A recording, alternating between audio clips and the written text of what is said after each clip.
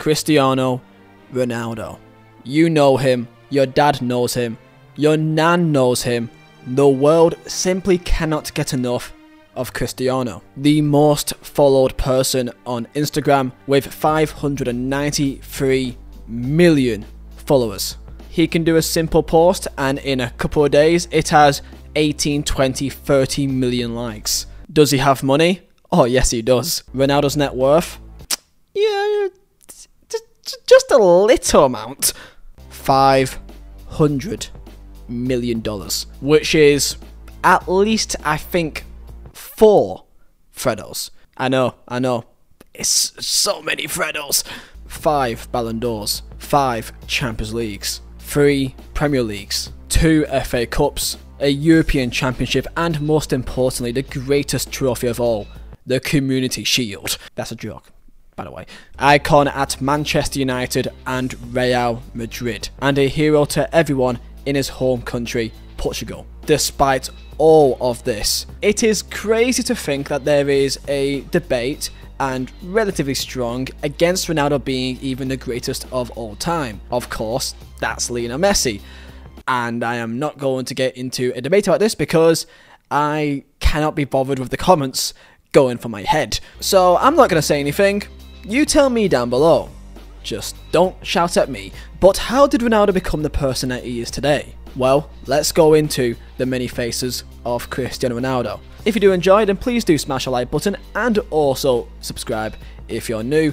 I'm hoping to hit 400,000 subscribers by the end of the year, so if you're new here, please do me a big favour and hit that sub button. And of course, Mazzala Designs, my own company, link down below at top of the description. Use code Ronaldo for 15% off. And let's get straight into it. Some people claim that leaders are born, not made. However, if Cristiano Ronaldo is anything to go by, it is safe to say that early life experiences shapes us, and any challenges that you face can make you even stronger. Cristiano was born in February 1985 on the Portuguese island of Madeira. People don't actually know the fact that he's actually not born mainland in Portugal. Here's Madeira on a map, not Portugal. It is Portugal, but not in Portugal. But it is Portugal. It's Madeira. Now you're confused. Let's go. He is the last of 4 children. Ronaldo grew up in a poor household. Notably, he recalls begging for burgers outside the local McDonald's at the age of 12 years old. He disclosed a story of a lady called Edna who always came out to give them burgers to the local students. Ronaldo's father, Jose Denis Aveiro, served his country as a soldier who fought in wars against Mozambique and Angola. He returned home broken with PTSD and was jobless, which caused mental health issues. Unfortunately, his father turned to alcohol to deal with his current mental state. His father was a part-time kitman for his local football club, and this became Cristiano's stepping stone into the football world. It is widely known that Ronaldo and his father never had a strong relationship due to his father's alcoholic nature. And due to these experiences that he had growing up, this is why you will never see Ronaldo drink alcohol. And still, as far as I'm aware, swears to this day. As the example that his father showed him growing up, he wanted to make sure that he did not become that to his son or any of his children, so which I praise massively. Ronaldo's mother, Maria de los de Santos Aveiro, was a cook and a cleaner, and due to the lack of his father working, she struggled to fend for a family. This meant that her young children sometimes had to help her clean to get the job done faster and to do more work to pay for rent. Ronaldo's mother, Maria, published a book called Mother Courage, and in that book she disclosed the fact that she had plans to actually abort her last born child, which was Cristiano. This was due to the time of her life. She simply didn't think that she had the financial constraints to support another member to her family, as even before Cristiano, it was hard to live at the time of their lives. Even though she expressed her desire to go through with it, her doctors fortunately declined. Ronaldo's mother even tried to put matters into her own hands and drink warm beer and run and exercise frantically, more than you should ever do while pregnant, in order to cause a miscarriage naturally. Of course, this failed. During Cristiano's school life, he was known as being a crybaby. That was his actual nickname. He wasn't the greatest at school, allegedly, and never had any interest in academics and never did his homework. He was expelled from school at the age of 14 due to the fact he threw a chair at his teacher, and due to being expelled, he focused on one thing that he knew that he enjoyed: football. He pursued football at Sporting Lisbon's youth academy, and as the story goes, that there was actually a rule at the academy that the player that scored the most goals would get a place at the institution. And one of Ronaldo's close friends, called Albert Fantrau, actually passed the ball to Ronaldo in one of the final games to secure him a slot in the academy. And due to this kind gesture by Albert, Ronaldo supports him financially to this day as a thank you. One thing about Ronaldo that you may actually not know is his heart surgery. When Cristiano was 15, he was diagnosed with tachycardia, a condition where the heart rate is much higher than normal.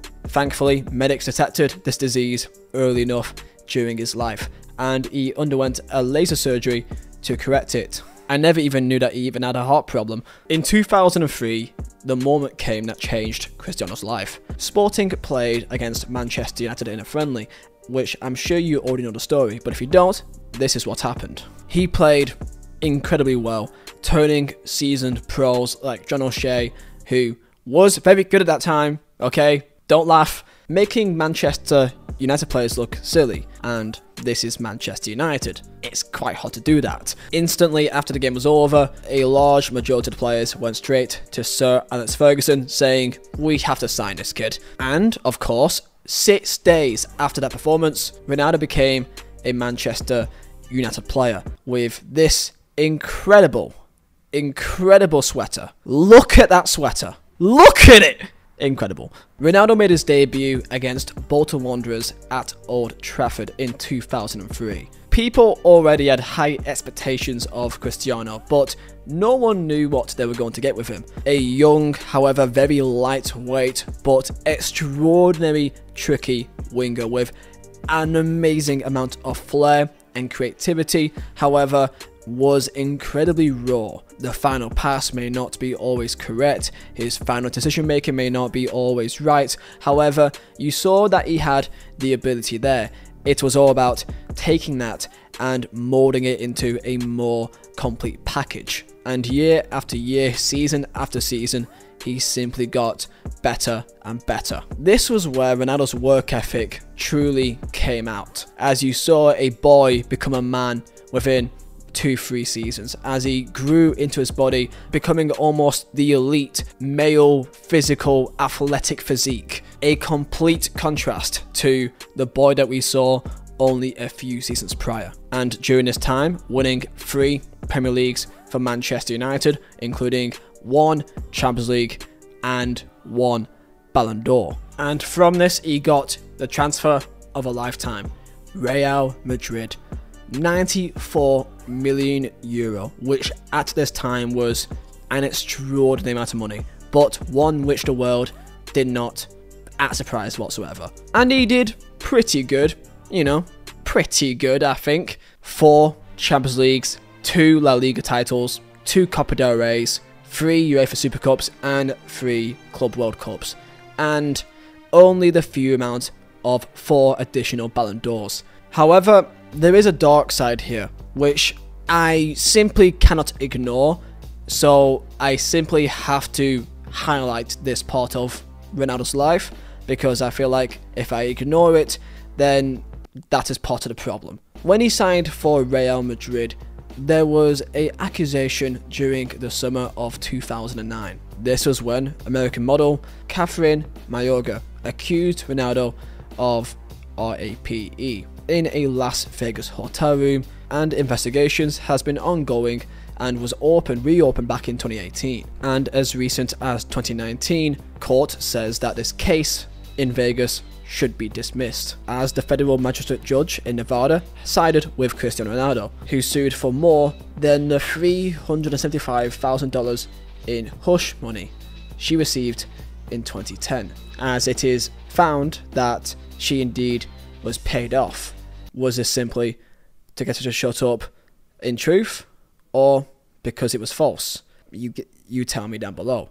I simply have to disclose that this incident did happen because I feel like it'd be wrong if I didn't. Due to his upbringing with his father, he's always been known as a family man and being very powerful on his family values. Quoted back in 2015, if you don't have a family, life will be very, very tough. And despite Ronaldo having 5 children, his wife Georgina Rodriguez revealed that she's in fact had 3 miscarriages, as back in late 2020 last year, Ronaldo was due to be father of twins, and sadly, despite their baby girl being birthed successfully, her twin brother, sadly, didn't make it. This was during his time at Manchester United, and despite the pain of losing a son, he missed 1 game for United and returned to the pitch 1 week later. One part of Ronaldo's life that you may have seen a lot is he's quite a businessman. I present to you CR7, Ronaldo's line of clothing, accessories, partnership with Nike, underwear, socks, loungewear. You think that's enough? No, footwear. You want shoes, just like Ronaldo. Of course you do. Why wouldn't you? Sneakers, boots, sandals. Oh, I can't wait to get some CR7 wellies. You don't think that's enough? Okay, denim. CR7 denim. Ronaldo's line of denim clothing, jeans, jackets. I mean, why wouldn't you want to wear CR7 goddamn jeans, bro? CR7 fitness. Yeah, that makes complete sense. CR7 gyms, which I'm quite annoyed, only has 2. One in Madeira and one in Lisbon, Portugal. CR7 play it cool. What does that mean? Let me ask you, what do you think CR7 play it cool means? Of course, it means aftershave. Ronaldo's line of fragrances for men. This includes a variety of smells, and you know, if you want to spend how much is it? CR7 fragrances.store. £22 bargain. That is actually a bargain. I'm buying it right now. I want to smell like Ronaldo. Do you think Ronaldo wears always denim stuff and fragrances? Do you? Surely not. I can smell like Ronaldo in my Ronaldo denim jeans while at my Ronaldo gym. And guess where I can stay at tonight? The Ronaldo Hotel. Pestana CR7 hotels. These are official Ronaldo hotels, which I'm again very sad, as there is only 2 of them, in Madeira again and Lisbon again. Why? Okay, sure, CR7 Drive. Drive? Ronaldo has a line of cars. Oh wait, it's not cars, sorry, it's actually not cars, it's Yep, he's got G Fuel.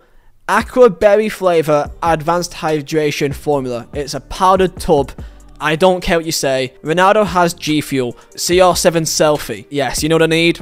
I need a Ronaldo phone. Now, this is indeed a CR7 app where you can have Ronaldo selfies. You can just Photoshop Ronaldo in a selfie, I guess. If you want to do that, you can do that. CR7 Children's Collection. Yes, he's got a line of children's clothing, which I think is pretty genius. Just get a black t-shirt, right? Just smack a CR7 logo. Have like a motto saying, "Go fast" or something. I swear that's a Sonic slogan. And then just like say, okay, well now it's £50, and it will sell. Ronaldo, of course, with all of this money, needs more money. What else do you need? Oh, of course, you know, a restaurant, a private jet rental business, a hair clinic, and recently you may have seen Binance, in which, predictably, if you so wish, you can have Ronaldo NFTs. Yes, obviously, Ronaldo NFTs. Did you buy a Ronaldo NFT? I need to Google what this looks like. Ronaldo Binance NFT. I mean, it looks pretty nice, I think. I'm not spending money on that though, I could just download it. Alongside this, he also tries to support different charities and fundraisers when he can, with his philanthropy. He is an ambassador of 3 major charities: Save the Children, UNICEF, and World Vision. He sold his 2013 Ballon d'Or, raising more than $800,000 for the Make-A-Wish Foundation. He also sold his 2011 European Golden Boot Award, raising $1.6 million for school construction in war-torn Gaza. He donated $1.35 million to Portuguese causes during the COVID pandemic. And despite everything that we know about Ronaldo, it is crazy to think about what is still left to come, as a new Ronaldo could be coming around the corner, with his son, of course, having a massive interest in football and playing for many teams. People are already trying to compare Ronaldo Jr. to the likes of Thiago Messi, Messi's son. It is lazy as hell, but of course it was going to happen. There could be a world where Ronaldo's son could become the next generation of footballers. I mean, when you are being raised by Cristiano Ronaldo with the best facilities, the best trainer, the best nutrition, all the advice you would want in the world, I am really interested now that he's getting to a good age that you can actually see him become more of a footballer, what he can become in only 5 years' time. It's not that long to go. It'd be great to see if Ronaldo can guide him into this new part of his life. I still think that Ronaldo has a long way to go. Even at this time of his career, playing in Saudi Arabia for Al Nassr, he's become a lightning rod, completely changing how Saudi Arabia is seen across the world, and due to his signing, many footballers are following after him. Whatever Ronaldo touches, people will follow. What do you think will happen to Ronaldo after football? Do you think that he will end up going into management? Seeing how he acted on the sideline back in the Euro 2016 final, it would not surprise me. However, maybe he would be too busy to even think about that. I mean, if I was Ronaldo, I would probably do the same too. Despite all of the debates between Messi and Ronaldo, you already know that Ronaldo, we've gone through that a million times. So my message to end this off is that appreciate both of these players and appreciate Ronaldo, as especially after the World Cup, a lot of disrespect has been given to Cristiano, which I feel like is just not deserved. He is by far the best player of all time alongside Messi, and for me no one else comes close. In terms of longevity, no one can come close, and the story of Ronaldo is for me just as incredible as anyone else's. A great story of how hard work, determination can come together to create this almost robotic, like perfect superhuman that Cristiano has become. I'm kind of looking forward to like when he's like 60 or something, and like he's just there. Like, surely he can't have a six-pack at 60. Like, at least at some stage, you've got to loosen up, bro. I'm looking forward to seeing Ronaldo just kind of not be perfect. Like, eventually. Maybe that will never happen, but I just want to see him just on a table in a restaurant, eating pasta, okay? And just fat. I want to see him, like, have, like, a little bit of looseness. But would never happen. Tell me your thoughts down below in comments on Ronaldo. Thank you for your time, and I'll see you next time.